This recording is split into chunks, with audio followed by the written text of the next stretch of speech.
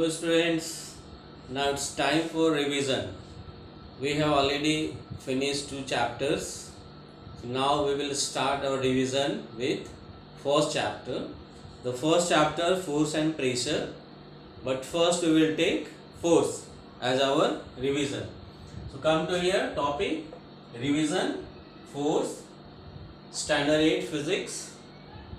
Now here go to this is a force.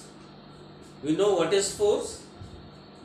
A push or a pull which brings the change of position of an object.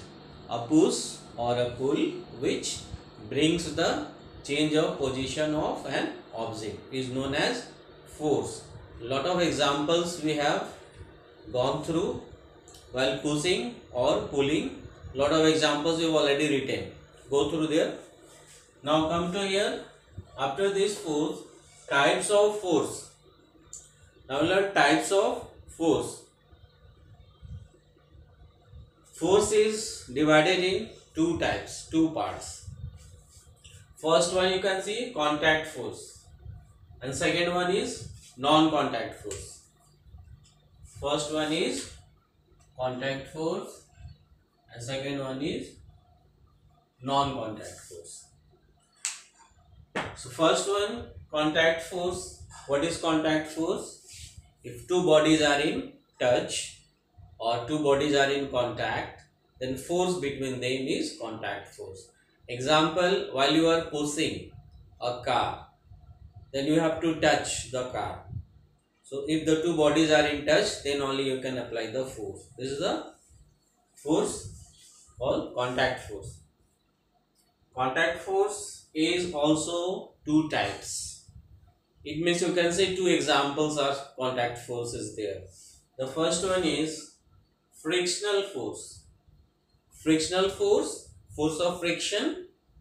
If the body is moving, force applied by the surface to oppose the motion, that is known as frictional force. That's why while you are throwing a ball on the surface, after some time it stops. What is the reason? The reason is due to force of friction applied by the surface. This is contact force. Number 2, muscular force. Muscular force is also contact force. Muscular force we have seen while two wrestlers are fighting each other, then they are applying muscular force. A block cart, a bull is pulling a cart with the muscles. So a lot of examples are there of muscular force. So contact force is of two types, frictional force and muscular force. Now come to non-contact force. Non-contact force, it is clear by its name. If the bodies are not in touch, if the bodies are separate and then force applied between them, is known as non-contact force. If the bodies are apart from each other and force between them. So it is of three types. Non-contact force of three types, or you can say three examples of non-contact force. Number 1, magnetic force. Magnetic force, you all know, force applied by the magnet. In this case you are not touching the magnet to the magnetic object. Magnet is apart from distance. Magnet applied the force to the magnetic objects and it pulls.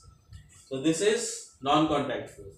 Second one, electrostatic force. Electrostatic force, force between two charged bodies is known as electrostatic force.